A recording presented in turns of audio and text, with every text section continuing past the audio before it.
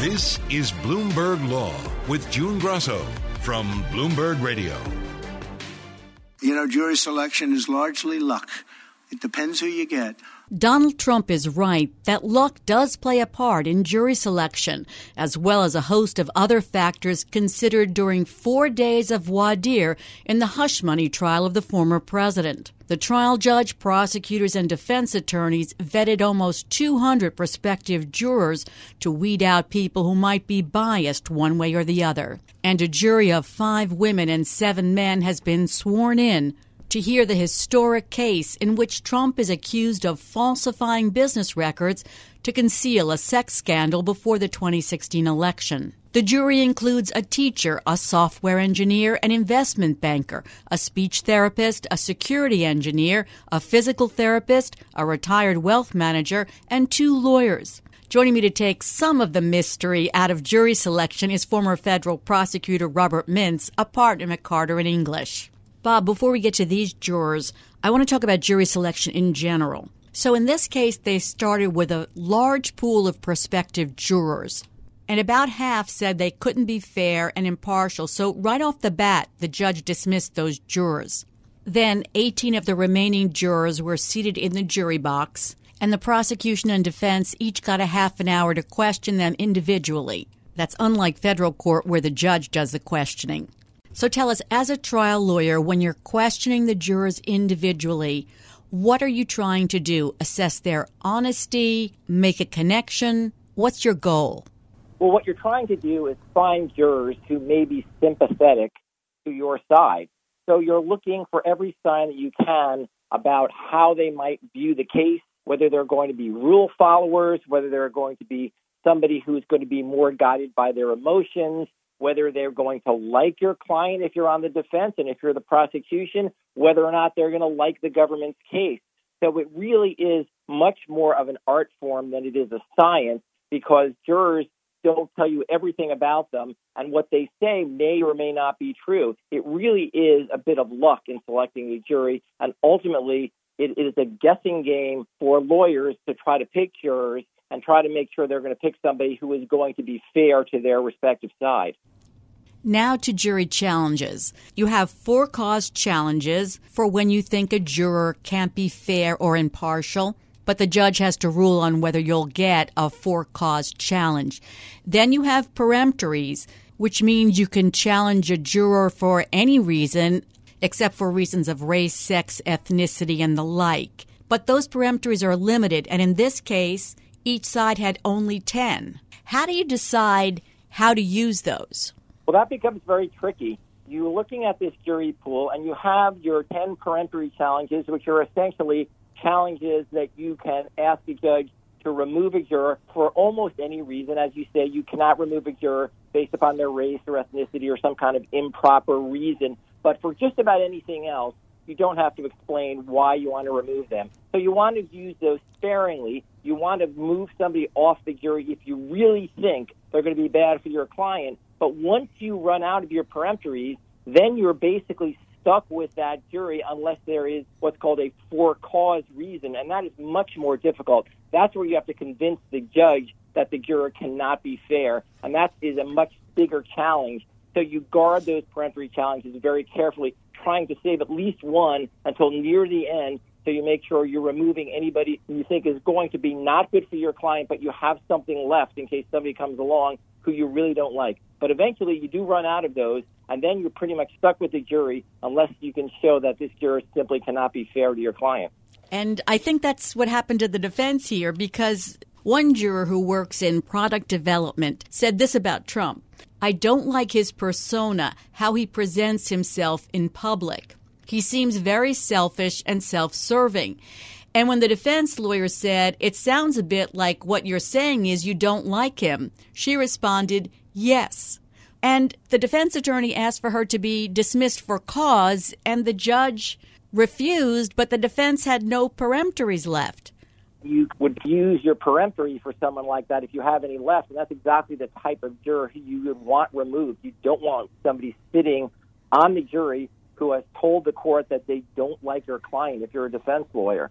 But in this case, that is not, at least in the mind of the judge, a basis to remove somebody. You're not going to find a lot of jurors who have no opinion about former President Trump one way or the other. And if you use that logic, then somebody who liked him would be removed by the prosecution, and anybody who didn't like him would be removed by the defense.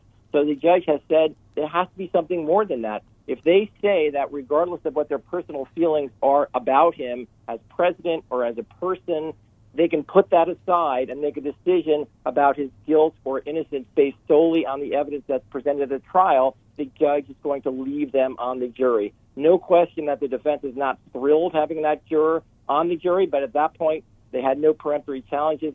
Let's look at some of the others who were selected to be on the jury. What strikes me first is that there are two lawyers, a civil litigator and a corporate lawyer.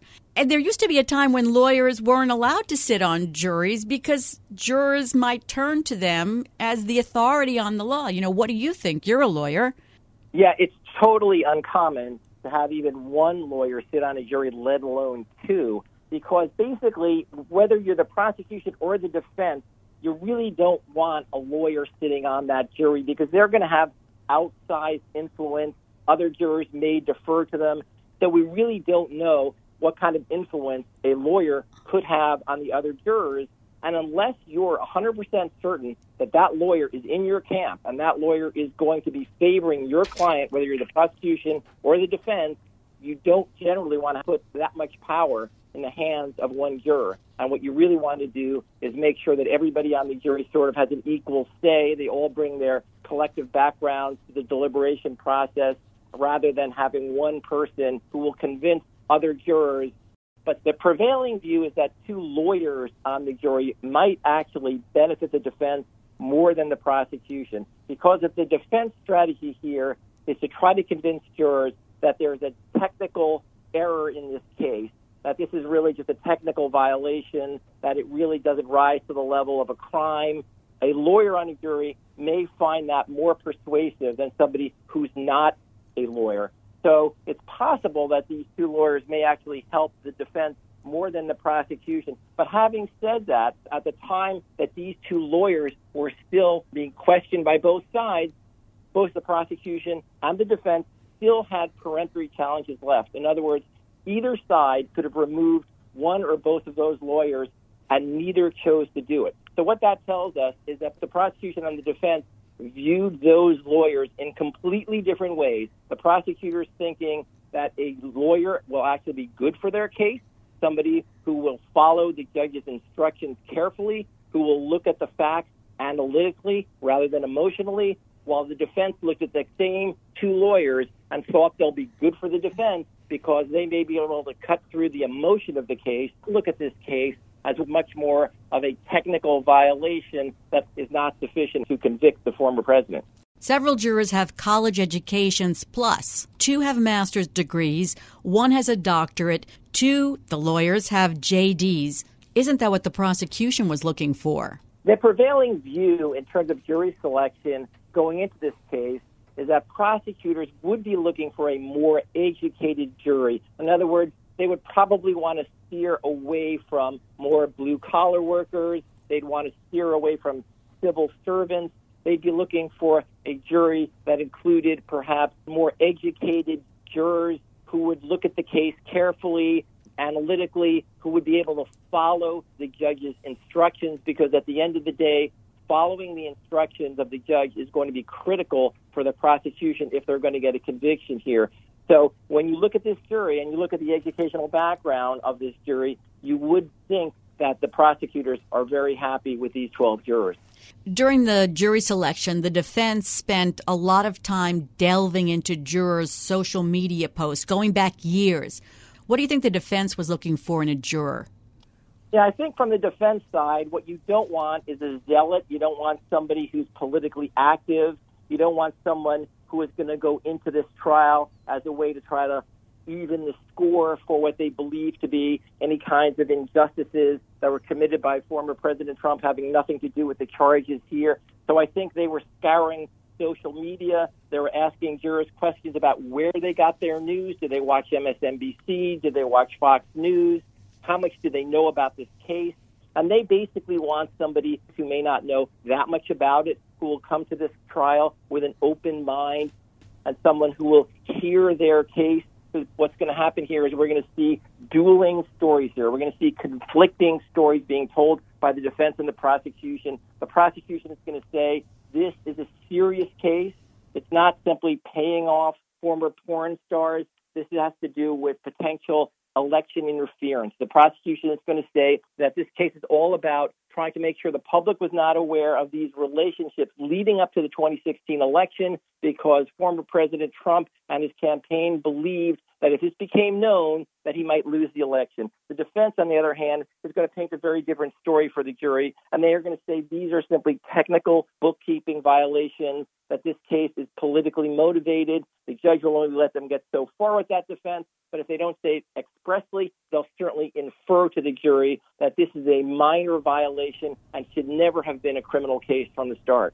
This is probably an unfair question, but I'm going to ask it anyway. From what we know, can you tell if this jury is better for the prosecution or better for the defense?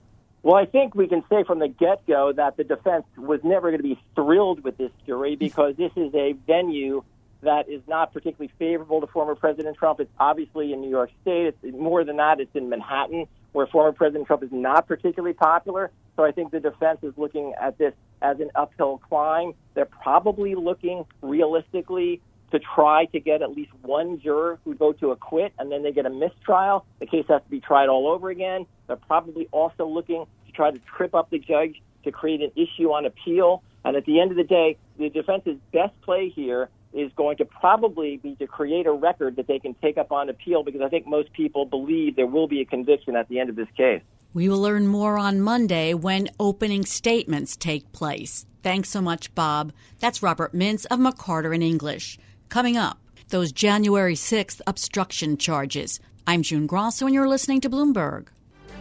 Federal prosecutors have brought obstruction charges against more than 350 defendants in January 6th cases, including 2 counts against Donald Trump for his efforts to overturn his election loss in 2020.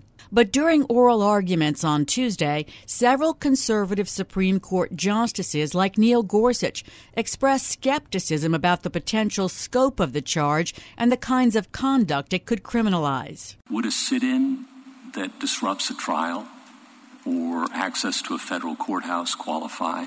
Would a heckler in today's audience qualify, or at the State of the Union address? Would pulling a fire alarm before a vote qualify for 20 years in federal prison? The obstruction law has a broad catch-all provision that makes it a crime to corruptly obstruct, influence, or impede any official proceeding. And Joseph Fisher, a former Pennsylvania police officer and January 6th defendant, argues it was intended to prevent evidence tampering, not an insurrection. Justice Clarence Thomas, whose wife Ginny is a conservative activist who was at the rally on January 6th, asked the U.S. Solicitor General Elizabeth Prelogar if prosecutors had ever used the statute for other violent protests. Have you enforced it in that manner? We have enforced it in a variety of prosecutions that don't focus on evidence tampering. Now, I can't give you an example of enforcing it in a situation where people have violently stormed a building in order to prevent an official proceeding, a specified one, from occurring with all of the elements like intent to obstruct, knowledge of the proceeding, having the corruptly mens rea, but that's just because I'm not aware of that circumstance ever happening prior to January 6th. Joining me is former federal prosecutor Jessica Roth, a professor at Cardozo Law School. Jessica, explain what the issue is here. So the issue here is how to interpret the obstruction of an official proceeding statute, which is one of a series of statutes that address obstruction of justice in various forms. It's a particular provision that was enacted in 2002 as part of the Sarbanes-Oxley Act, following the Enron scandal and the revelation of significant accounting fraud on the part of the accountants for Enron, and the revelation that although those involved in the shredding of documents related to Enron were prosecuted, that there was essentially a gap in the obstruction of justice statute because it was not possible to charge somebody for destroying evidence essentially on their own. The statutes required that a person direct or somehow get another person to destroy documents. And so it wasn't that there was so much a problem charging in the Enron case, but that it was identified that this could be a problem in future cases. And so the particular statute that was charged here against Mr. Fisher, that's been used against over 300 defendants who are charged arising out of the January 6th insurrection, and that also is the basis for two of the charges against Donald Trump in the January 6th case against him. And the question is whether or not that statute can be used to charge a person for obstructing a proceeding, including a proceeding of Congress, where the destruction of evidence or tampering with evidence per se is not part of the factual allegation. Did it seem during the oral arguments that the conservative justices were skeptical about the Justice Department using the obstruction charge against Fisher and the other January 6th defendants? There were clearly some justices who were skeptical of the charges. I would say Justice Alito was the one who seemed most clearly skeptical. Chief Justice Roberts also expressed some concerns, although he did not ask that many questions. Justice Gorsuch had some concerns about the breadth of the potential application of the statute if the court were to rule for the government. There were several justices who seemed much more inclined to rule for the government, notably Justice Sotomayor, Justice Kagan, and Justice Ketanji Brown Jackson all seemed supportive of the interpretation of the statute that the government was advancing. But then there were several justices who seemed sort of in the middle and open to persuasion. So I can't say with any confidence how this case is going to come out. Let's talk about some of the concerns of the very conservative justices on the far right of the court. So Justice Neil Gorsuch said, would a sit-in that disrupts a trial or access to a federal courthouse qualify? Would a heckler in today's audience qualify? Would pulling a fire alarm before a vote, referring to an incident in Congress that happened recently, qualify for 20 years in federal prison? So they were questioning the breadth, I guess, of this. A number of the justices asked questions and posed hypotheticals that really were geared at testing the outer limits of the construction of the statute that the government was advancing. And those did include hypothetical protests, for example, or somebody in some way disrupting an official proceeding, such as protesting outside a courthouse or pulling a fire alarm. And the justices wanted to know, well, would the government charge that person with obstruction of an official proceeding under its interpretation? And the Solicitor General responded by saying there are a number of safeguards in the statute that would preclude a prosecution in those circumstances. She said the obstruction or the impediment of the official proceeding, in a sense, must be more than de minimis. It has to actually, in some way that is not insignificant, impair the proceeding. And so that would be something that might preclude a prosecution for somebody who pulled a fire alarm that caused a disruption that was only a matter of minutes, or that would preclude prosecution of protesters who only minimally disrupted a proceeding inside a courthouse, perhaps where things had to quiet down for a few minutes just to make sure that the protest was moving on and was peaceful. The second thing she said is that the mens rea requirement of the statute, which is that the person has to act corruptly, also would preclude prosecution of people in some of these hypotheticals, because it would be unlikely that the government could prove that those people acted with corrupt intent, that is, doing something knowing that it was wrong and contrary to law. If people thought, for example, they were engaged in peaceful protest protected by the First Amendment, in some circumstances they might be wrong about whether their activity was protected by the First Amendment, but their belief that it was might preclude a finding that they acted with the requisite corrupt intent. So, in other words, she said the court could rule in the government's favor on its interpretation of the statute as applied to official proceedings and not be worried about some of the sort of pervasive horribles that the court seemed to be concerned about. A couple of justices seemed concerned about the stiff, possible 20-year sentence this charge carries. And Justice Brett Kavanaugh brought up the 6 other charges that Fisher is facing. Why aren't those 6 counts good enough, just from the Justice Department's perspective, given that they don't have any of the hurdles? I thought the Solicitor General's response to that question was actually quite compelling. She said, yes, he was charged with other counts, but that those other counts did not fully capture the harm of his conduct, and that it was important that the charges reflect the harm that his conduct allegedly inflicted, which was impairing the official proceeding of the congressional certification of the Electoral College vote.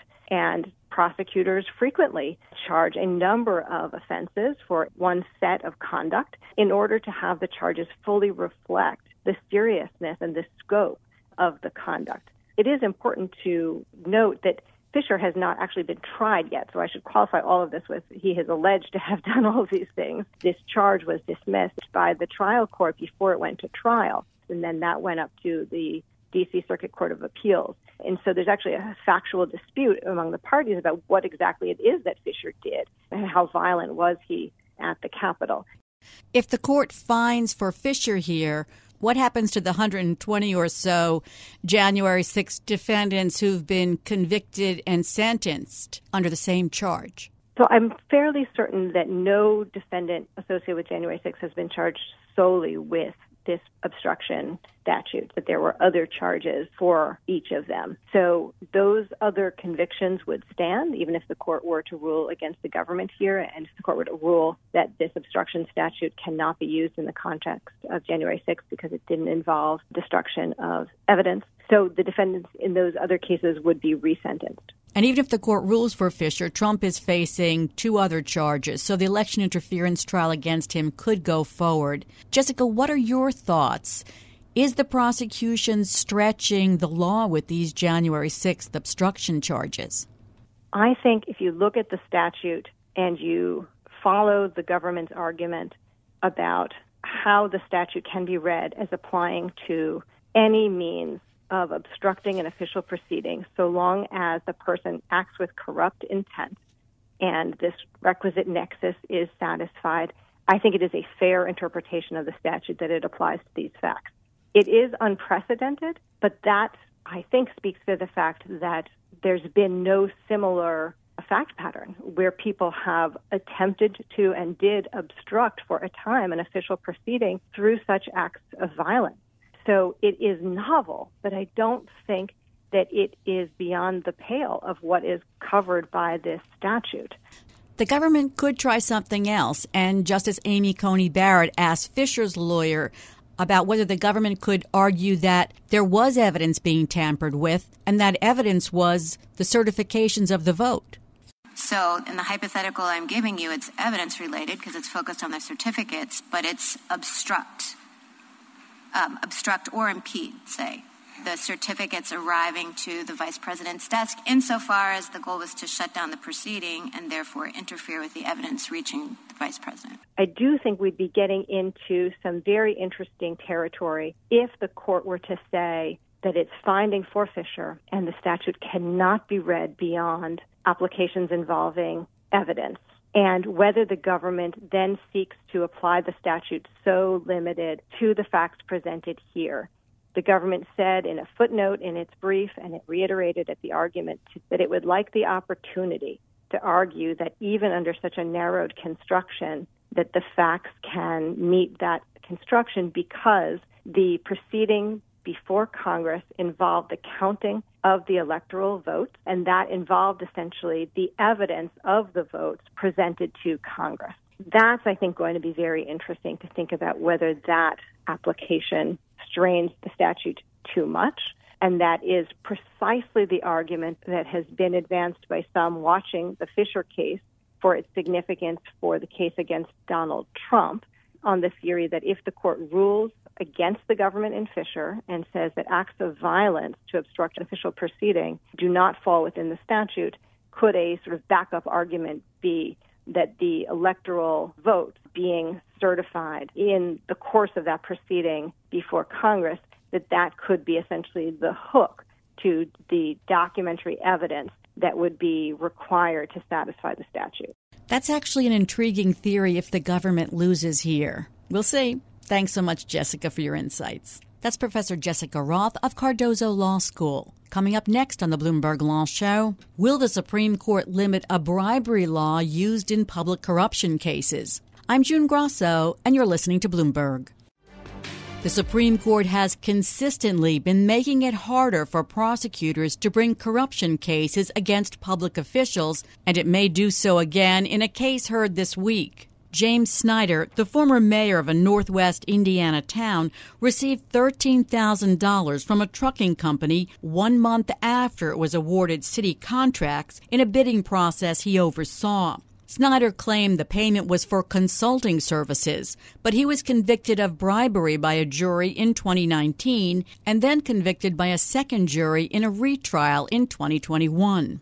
But the Supreme Court, which has been having its own problems of late with unreported gifts to justices, seemed to suggest that the $13,000 payment was like taking a teacher to the Cheesecake Factory or buying a gift card for Starbucks. Here are Justices Neil Gorsuch and Brett Kavanaugh. How does somebody who accepts the Cheesecake Factory know a trip to the Cheesecake Factory for nice treatment at the hospital, for treating my child well in school, for an arrest made? How does that person know whether that falls on the what you call the wrongfulness side of the equation or not? So does a $100 Starbucks gift certificate as a thank you to the city council person who, for working on a new zoning reg, is that corrupt or not? Many of the justices thought there was a problem drawing a line between gratuities given for past actions and quid pro quo bribes paid for future actions.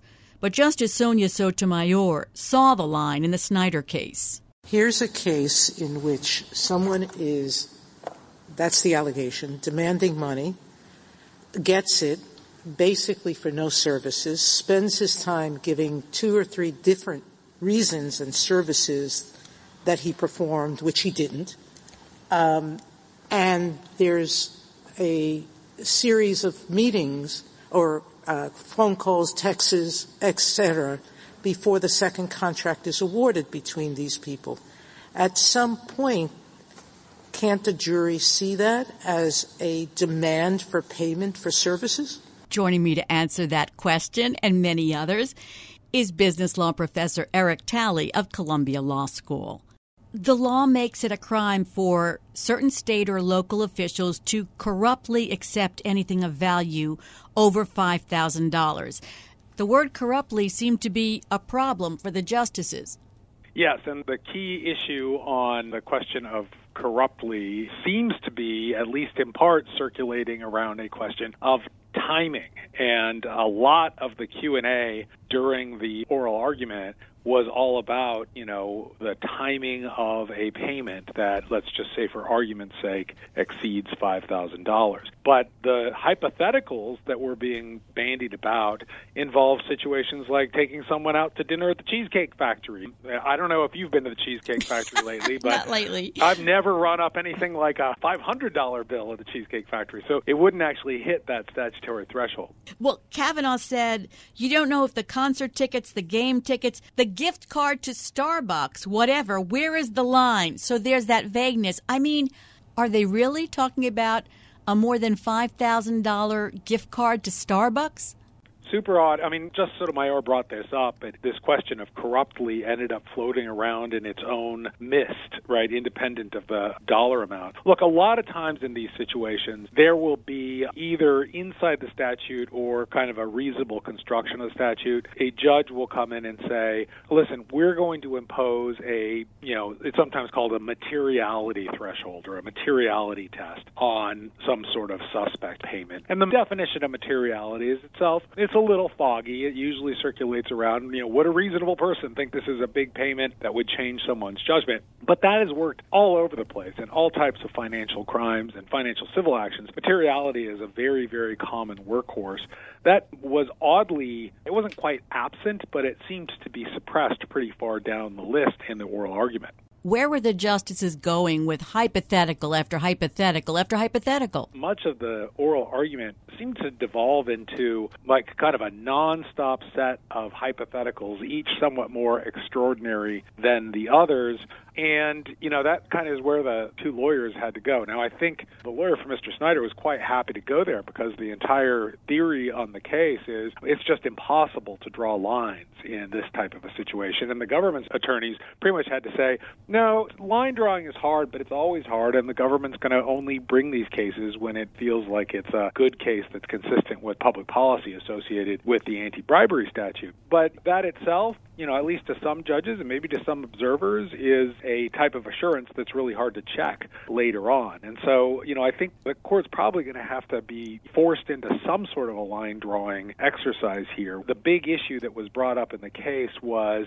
in this particular scenario, and even Kavanaugh said the facts were really good for the government prosecutors in this case. Mr. Snyder had allegedly sort of rigged a contract bidding process when he was mayor of Portage, Indiana, and the company that won that bidding process he had been in consistent contact with. And then pretty shortly after the contract was awarded to them, they handed over a $13,000 check, ostensibly for consulting services to be provided in the future. And so the line drawing exercise between his administration of the bidding process and the $13,000 check seems pretty direct. But the point that his attorneys were making, they were making quite vehemently at the court, is that, well, no, this would have to be payments that are made before the favor is granted and not after. And this came afterwards. And there are too many hypothetical situations that would lead us on. Lawyers like to talk about slippery slopes to hell, and this was one. And that's what caused us to go into the dinner out of gratitude for your high school English teacher at the Cheesecake Factory. Is that a bribe?